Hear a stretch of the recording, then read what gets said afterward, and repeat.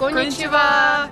私たちはラトビア大学のアジア研究の2年生です。日本語を勉強しています。今日私たちは日本語の様子を見せます。また日本語を勉強している学生のインタビューも見せます。どうぞご覧ください。1週間に4つ授業があって、文法と日本語の会話の授業です。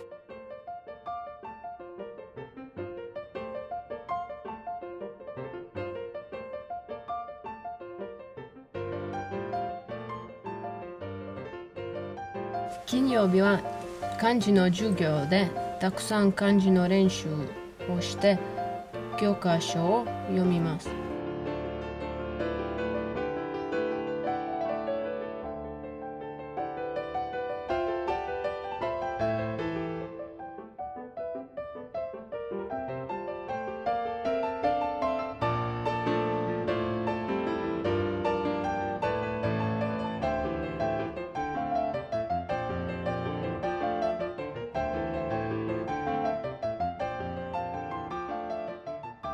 教科書の名前は元気です。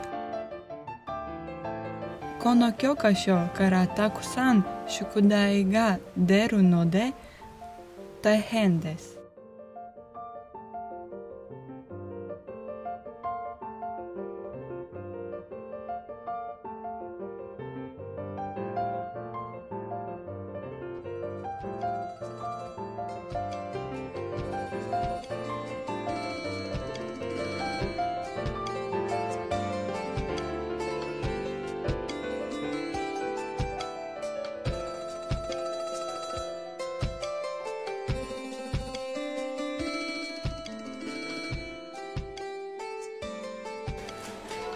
Why did you decide to study Japanese?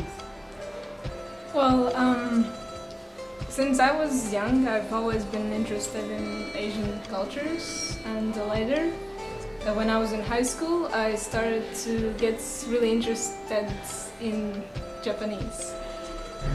So that is why I came to learn Japanese.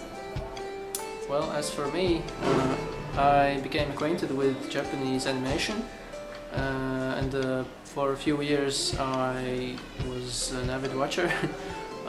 So over time I became enamored with the language, Japanese language, and then I decided to take it a bit further and go study it. It has a whole different system of writing, which is very interesting.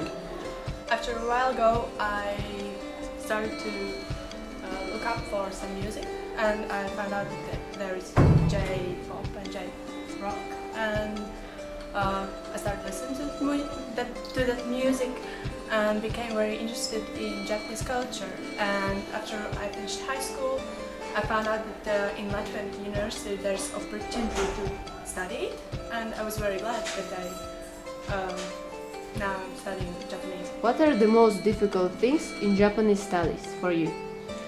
The most difficult thing is that they have 3 kinds of writings, and that was very difficult at the beginning to understand, and also to learn kanji. And also one difficult thing was the vocabulary, that it's so different and you can't compare it with English or with other languages that